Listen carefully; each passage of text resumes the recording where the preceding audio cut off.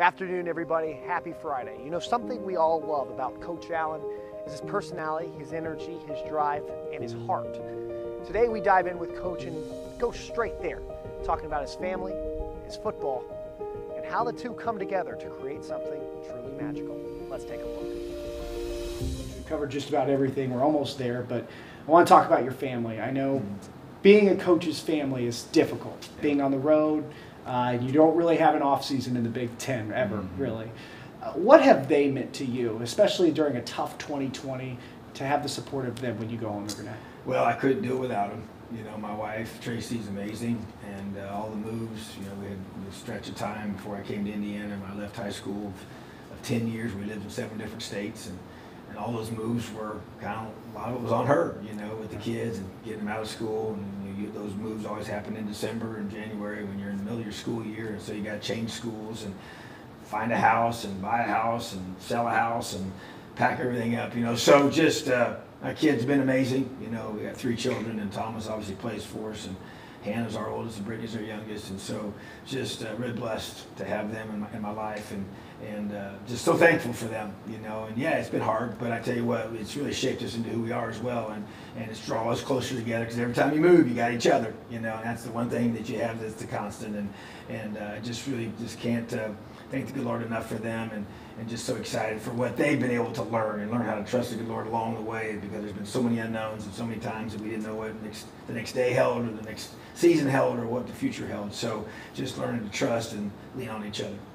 And speaking of family, your son Thomas, who's not only playing at IU this season, coming back off an injury, but also getting married later this week. And I hear you're officiating the wedding, right? That is true. Yeah, they asked me about a year ago, and I'd never done a wedding before, so I've had to do a lot of preparation and a lot of work, and had to get my license, you know, to be able to legally do it. But so we've got all that stuff squared away. But yeah, what an amazing blessing to be able to marry Annika and Thomas, and she just graduated here this past May and played softball here and had a great career, and just an awesome person. And so it's been a pleasure to be able to have her here with us. We've got to know her every day the last 4 years. So special opportunity. So he get married on Friday. He got 4 days for his honeymoon. He's back to fall camp after that. So it'll be pretty awesome and pretty intense these next several days. Can we get a sneak peek of what you got planned in the speech? Any dad jokes? Any special special words of advice? My wife told me, she said, "Don't you dare tell any jokes now during this." She's like, during I guess we call what we do on the night before, the rehearsal dinner. Yeah. She said, "You can do it then." not in the regular. So here's the thing, though. So I'm super excited, and I can't wait, but man, I'm nervous. I'm more nervous than I am for our first game, because I got to get this right. There you go. Coach, I want to finish today kind of combining that family and that football. I'm going to show you a video clip from last season. And I just want you to watch it really quick, if you don't mind. You can just hit play there at the top.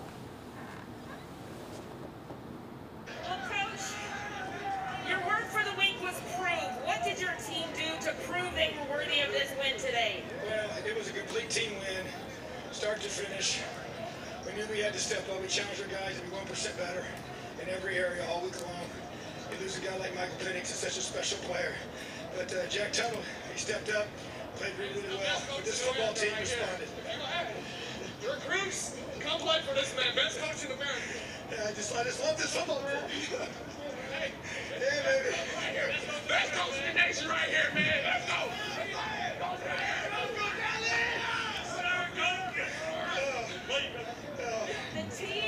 It's a special group. It's a special group. Doing special things together. This team is based on...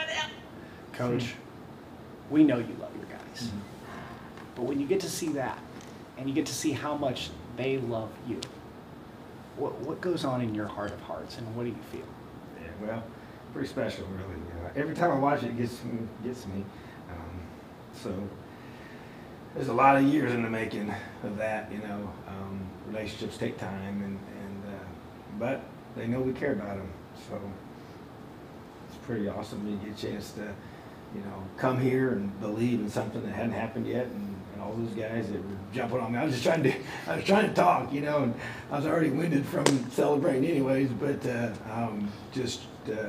it's special. It is when you know that they, you know, they care about you as well, and they genuinely, you know, love what they're a part of, you know, and to me that's what I want. I want to build a family that